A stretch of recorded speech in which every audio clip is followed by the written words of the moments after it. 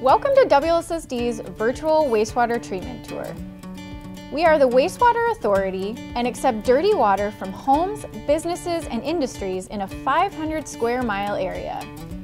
WLSSD was formed in the early 1970s as a result of the Clean Water Act. Our mission is to clean 40 million gallons of wastewater each day. Before WLSSD, these wastes went directly into waterways. Now, with the help of naturally occurring bacteria, WLSSD mimics the action of a river to protect public health and sustain a fishable, swimmable St. Louis River. Well, welcome to the lab at WLSSD. Here in the lab we have three main jobs. One is that we monitor our plant. So we have a living process. We have lots of microbes and bugs and bacteria that are working hard to clean up our wastewater. So every so often, the folks down here in the lab who are working 6 days a week, they check in with those bugs, they take a look at them, make sure everybody's happy and healthy and working efficiently for us. Another job here in the lab is to monitor our customers. So we have 17 communities that are our customers, along with 4 industrial customers. Those folks are sending us wastewater every day. We take a look at it and we monitor the flow. So how much water are they sending us? And we also look at how dirty it is. So to do that, we measure BOD, which is biological oxygen demand, and the total suspended solids. So it's how chunky it is, and then we measure how hard our bugs have to work to clean it up. Just like you and I, the bugs use oxygen when they're trying to gobble stuff up and working hard. So we measure how much oxygen they're using as they're cleaning up our wastewater. And that helps us to bill our customers. And one more job that we have is that we monitor our permit.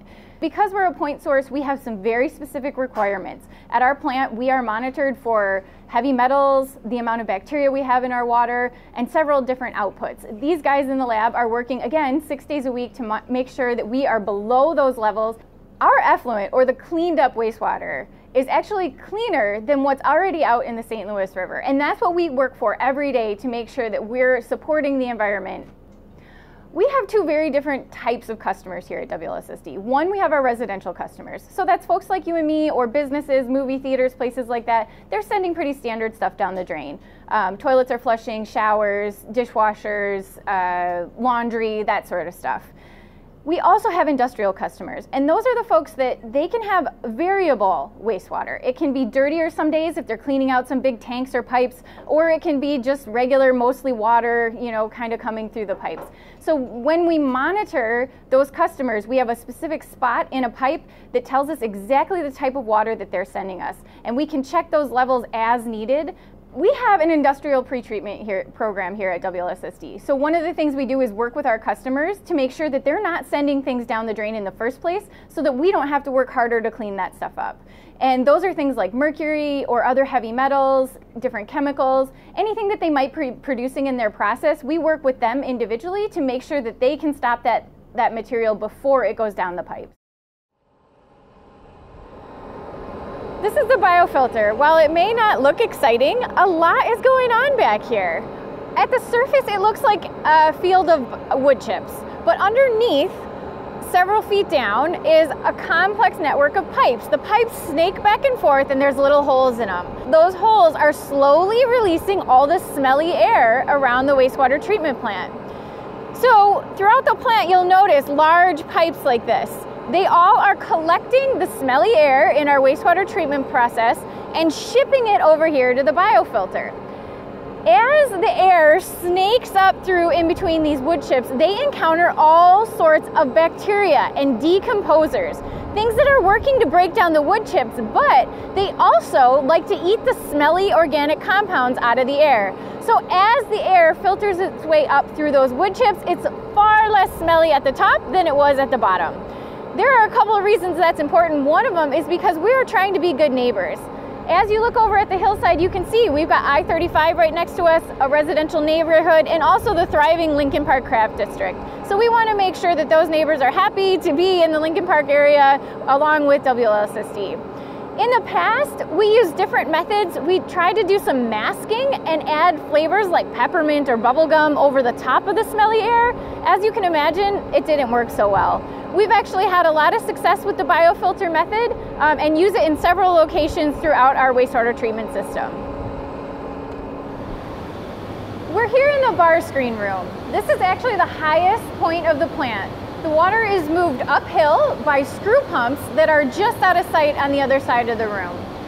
The screw pumps look like giant ice augers, if you've ever seen one of those. The water moves uphill with those augers and then lands here in the bar screen room. This is the very first time where the water starts to slow down a little bit, but it runs through these bar screens first.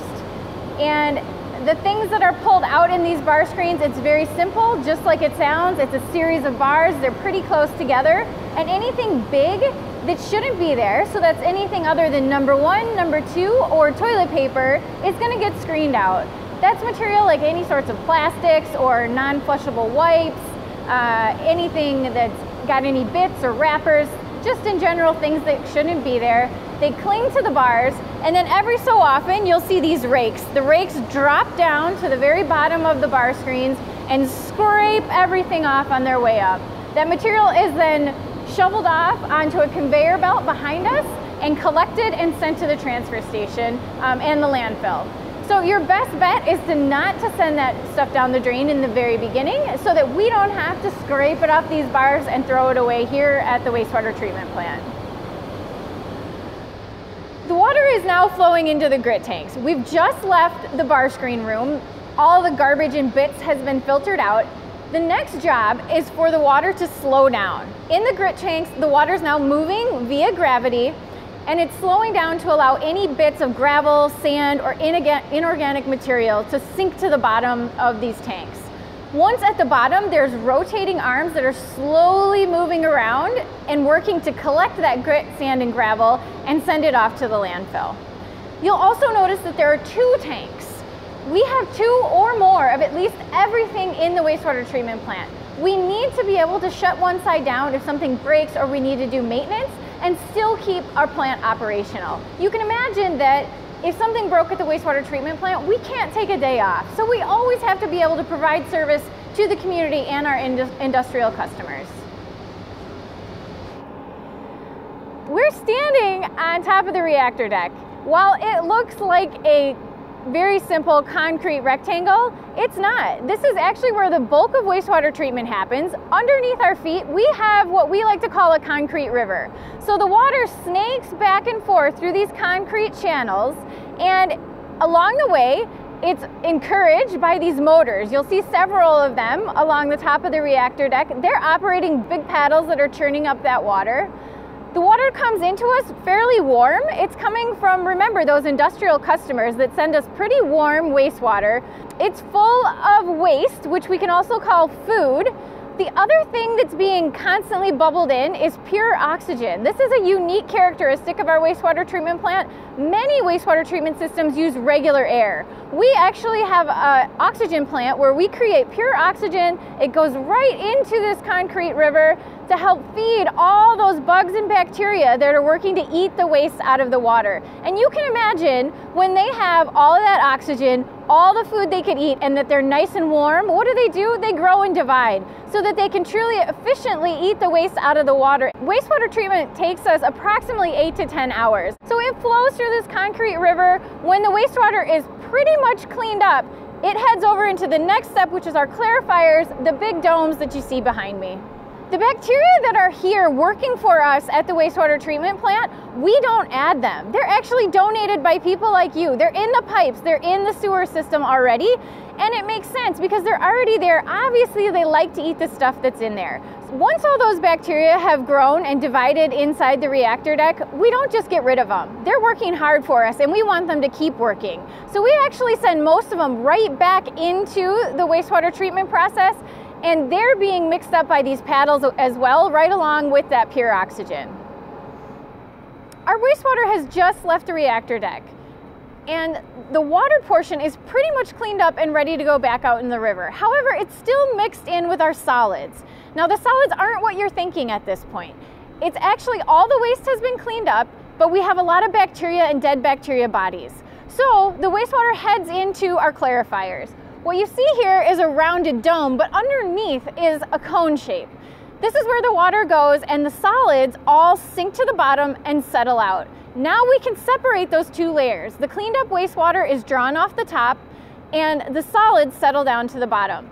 The cleaned up wastewater has a couple more polishing steps and then it heads back out into the river. The solids, on the other hand, about a third of those are drawn off and sent for further processing to make our fertilizer product, but 2/3 are sent back to the reactor deck to continue cleaning up wastewater for us.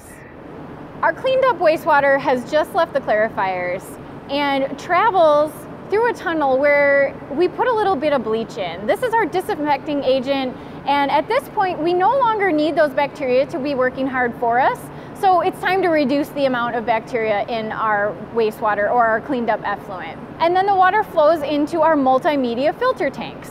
It's not a technology thing at this point, it's very simple. We use a series of coal, sand, and gravel that are in the bottom of these filter beds. The water filters through and it acts a bit like a coffee filter. So any little bits that may be left in there are filtered out, and also the water is brightened up in color a little bit. Let's review the wastewater treatment process.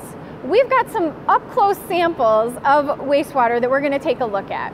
Now, this is what we call our influent, or the water that comes into the wastewater treatment plant. Many people would take a look at this and think, I expected that to be a little murkier, a little darker in color. But if you think about just the water that leaves your house, for as many times as we're flushing toilets, how often are we doing things like laundry and dishes and showers and baths? That's a lot more water, and it's probably pretty clear. So maybe it makes a little bit more sense that our water isn't quite as dark. Also, about half of our water comes to us from industries, and the industrial water looks different every day. Sometimes a little darker, sometimes a little more clear. This is what the influent looks like at WLSSD. This is a sample of what we call mixed liquor suspended solids. This is the water that's in the reactor deck, and it's almost cleaned up and ready to go back out into the river. But this looks a little darker, doesn't it? Well, we mentioned that bacteria are the real workers at WLSSD, and they're cleaning up all the wastewater for us. In the reactor deck, we have far more bacteria than we do of the water coming into the plant. Same bacteria are present in the influent, but because they have that pure oxygen, they have all of that food, and we're mixing and churning that water up for them, those bacteria grow and divide, and they make the water look much darker and murkier than it did when it first came here. After the water leaves the reactor deck, it heads into the clarifiers, the tanks under those big silver domes. At this point, the solids settle down to the bottom, so you can see this dark layer of solids here and our cleaned up wastewater at the top. The cleaned up wastewater is drawn off and it heads here to our multimedia filter room. And the solids, about 2/3, head right back into the wastewater treatment plant to keep working to clean up wastewater for us. 1/3 heads over to be processed for our biosolids fertilizer product. When the multimedia filters get clogged, we have to go through a process called backwashing. So water starts to flow backwards through the filters to unclog all those little bits that are in there. When the plant was first built back in the 1970s, a person had to come here to a control panel like this and flip a switch to indicate that that backwashing process should start. Today, our plant can be run from a control room by as few as 2 people, and they can monitor the levels of our tanks to make sure nothing's overflowing, and our filters to see if they need to be backwashed. And with a flip of a switch, they can indicate that it's time for a filter to backwash. We made it! This is the last stop for cleaned wastewater along the wastewater treatment process. We're at our contact tanks. The water here is flowing through a concrete river, much like the reactor deck. It goes back and forth between these concrete baffles. A couple of things are happening here. One is that we're bubbling through regular air, not pure oxygen like we used earlier in the process, but regular air. The reason that happens is because all of the little bacteria and microorganisms that we put to work to clean up our wastewater have been gobbling up oxygen. And when they gobble up oxygen, they breathe out carbon dioxide, just like you and I. So this water is essentially dead water. It's filled with carbon dioxide, and if we put that back out into the river, the fish and the plants out there in the river would not be happy.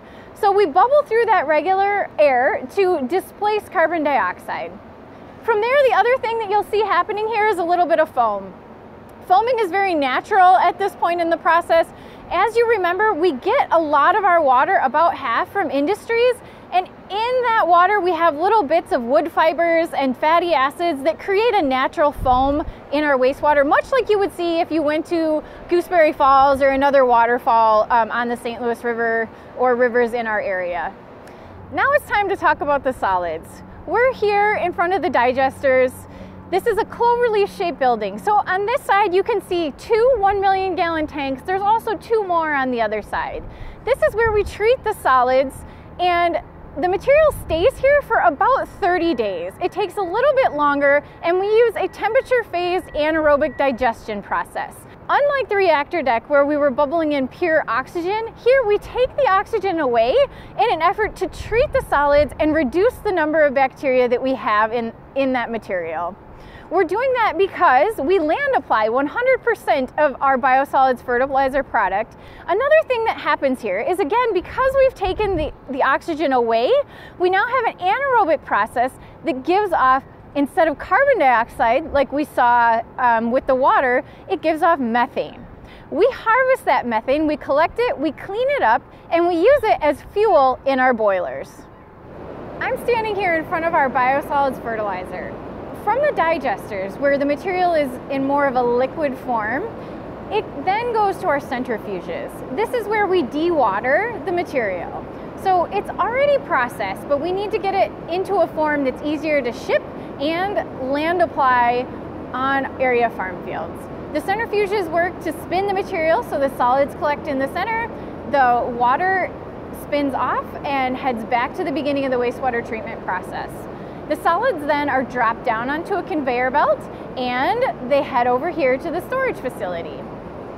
Our staff at WLSSD takes this material, we load it up into semi-trucks, and it is land applied to area farm fields. We have several criteria that we use in order to select which farmers are going to get our material. First of all, it's highly regulated by the EPA, so we make sure that we are putting out a very high quality product. And we apply that to farm fields that they have soil testing. We require that to make sure that the farm field is suitable for the material that we're going to provide. We also make sure that the farmer is growing crops for non-human consumption. So they can grow things like corn or hay that's going to feed animals. We check for setback areas, so we don't want any public contact areas too close to where our fertilizer is going to be land applied. And we also determine where the groundwater wells are on the farm fields. One other location that we land apply our biosolids fertilizer is in mine tailings basins. So we do this year round. We're always looking for new opportunities to land apply this material. Our biosolids are a source of nitrogen, phosphorus, and organic matter. The advantage to using our product is that it's a slow release material versus chemical fertilizers. Number one, they're more expensive, and number two, it's a fast release. So those nitrogen and phosphorus elements go straight into the soil quickly and don't have the long-lasting benefit that biosolids fertilizers do. Thanks for joining us on our virtual tour. We hope you enjoyed learning more about wastewater treatment and our mission to protect public health and the environment. Visit us at WLSSD.com to find out more about our facilities and community programs.